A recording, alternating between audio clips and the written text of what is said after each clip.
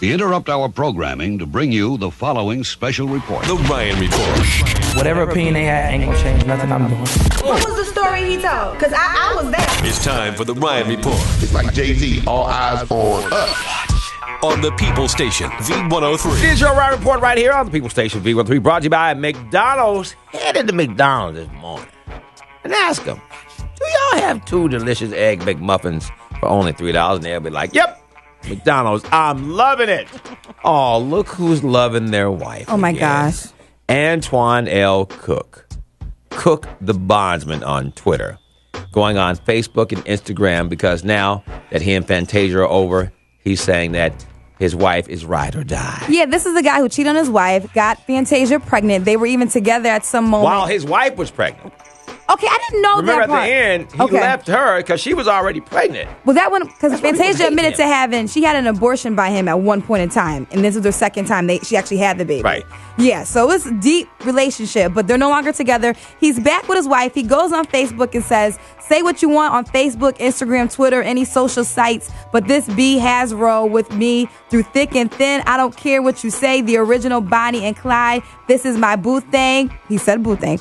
My wifey, I can't get enough. I'm mad at her for taking him back. I really am. I feel like he won. He got the baby by Fantasia, and then he gets his wife back.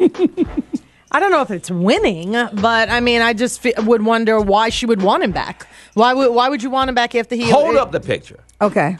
You know how they always analyze body language, Crash? Look at the picture. Look at the space between him and this woman. Yeah. Yep. This woman's face is saying, like, I'm going to take this picture. But every hair salon, every grocery store, everywhere she goes, people know that he left her for Fantasia and then came back. Like, he worked at the cell phone store. T-Mobile, they say. And now he's back like, it's all good. It ain't all good. I know. No, it's not. He worked at the cell phone store? Yeah. But then they had a family together, so it's kind of, I'm not married, so it's hard for me to speak in this situation. But to me, personally, looking at it, I hate the fact that she took him back. Yeah, you don't have to be married to identify with this one. This is wrong on every level. You're a fool, lady. He is attractive. I think that's what's helping. No, I think that attractive. I think that yeah, and he's matters, making though. attractive babies all over town. Yeah. I think that's why she took him back. He's cute. That's horrible. That's stupid. Now, moving on from him. Woof. Look at that look on Mo's face. Like you just ate a lemon. No, I'm with you, Mo, but sometimes women take them back if they're attractive. I mean, if you would have said he's a billionaire, then I could have understood. That's coming up.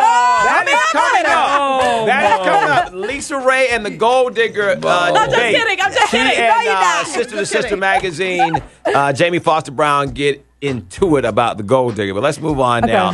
In the words of, Living Color. Are you wrong, Twan? All right, so let's move on to Jay-Z. Yeah. Who some people are saying is wrong because he's just insert person that everyone's talking about in song now. Okay, so in LA, he did a tribute to Nelson Mandela. Let's take a listen. We want to dedicate this song to Nelson Mandela. Great man. Spent 27 years in prison. Came out to be president. All dreams are possible. Let that great man stand as an example of what you can do. The song is Forever Young, but he's getting flack because that's a song he used to dedicate to Trayvon Martin, and we have the audio to the Trayvon Martin dedication.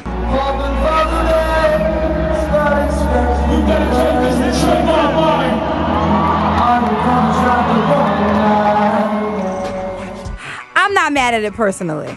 Jay-Z's out of hand with this thing. I mean, there's other audio that's coming up. More and more stuff is coming out. I couldn't find it, but you go way, way back. He's like, shout out to Django.